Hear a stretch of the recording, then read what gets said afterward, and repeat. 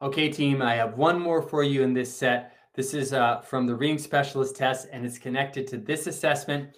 And this is actually one assessment. There were actually several others connected to this one here.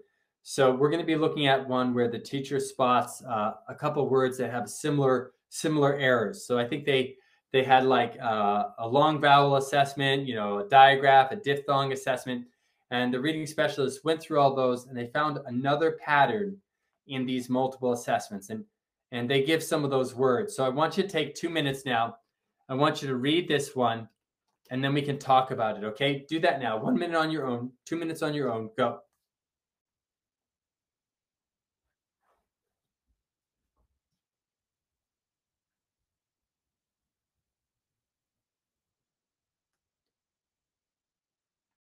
Pause. Okay, so it says here, the Reading Specialist notes that the student made similar errors when reading the nonsense words, and then we have some that are not on our list. Now, before we go on, let's just clarify some of these. Soat was one of them that we had on our list. And we said here, soat should have been a long vowel, silent E phonics pattern, right? And thrist, that's another one. Thrist has a bunch of blends in it. Do you see that? There's some consonant blends going on. There's actually a cluster going on. So there's a cluster and there's a blend. Okay, there's other ones. So same thing with this one right here. That's got a blend. So if we go and we look at this, this has a blend. This has some blends. This has a silent E, and these two have controlled R. Can you see that? Clar and Jern have controlled R. So R controlled is vowel, the letter R. That's R control. Okay, so I'm seeing here where there's some issues in those words involving blends, or maybe involving blends, some magic E, some R control going on. And it says here, the specialist could best address the student's need indicated by these related reading errors by considering the reciprocal relationship between. Okay, now I want to point out, now we got to look closer. And I've only given you 2 out of the 5 words to look at.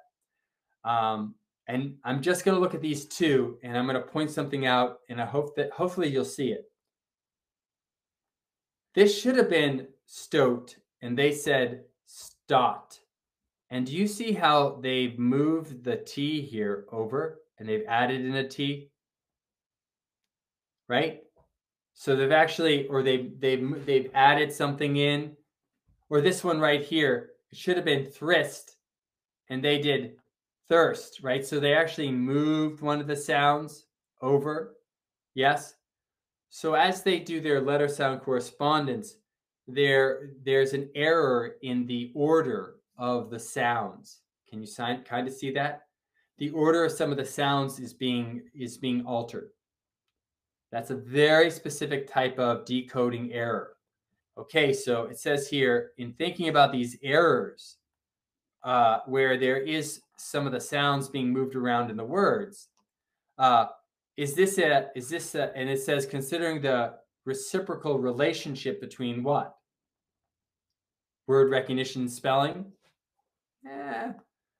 No, not necessarily. Word recognition and spelling, kind of not necessarily, right? Recognizing words and spelling words. I mean, maybe, but I don't think that's what's going on here, right? Does it have to do with phonological awareness and word recognition? So phonological awareness is very broad. That's the broadest, that's hearing sounds and recognizing words. The reason why this is wrong is because it's too broad. How about this? Does it have to do with rapid letter naming speed and decoding or automaticity? No, this isn't really these errors and the reciprocal nature between, letter naming speed and decoding. Letter naming speed is helpful because it's going to help with the alphabetical principle, I suppose, if you can recognize and you know what letter you're dealing with. But letter naming and then decoding, sometimes that's not a reciprocal. No. But what is reciprocal is sounds, phonemic awareness, and decoding, meaning the more sounds you can hear and the letter sound correspondence that you have, that's going to help. So letter sound correspondence, there is that reciprocal relationship, right? Where you're hearing sounds and decoding a word and decoding, matching letters with the sounds. So the two reinforce each other.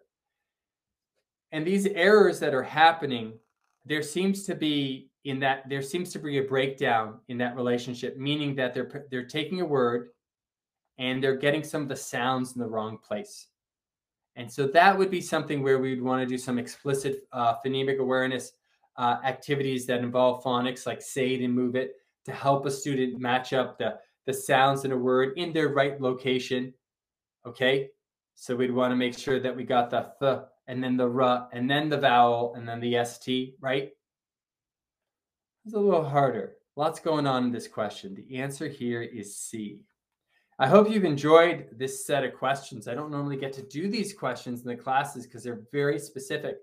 But if you're doing the Reading Specialist exam, you should take a look at them, okay? And if you're not doing the Reading Specialist exam and you just want a challenge, it's a good challenge question, okay? Get exposure to a lot. In this scenario, you're going to get exposure to a review of all of these ideas, okay? All right, team, the answer is C. Let's keep going.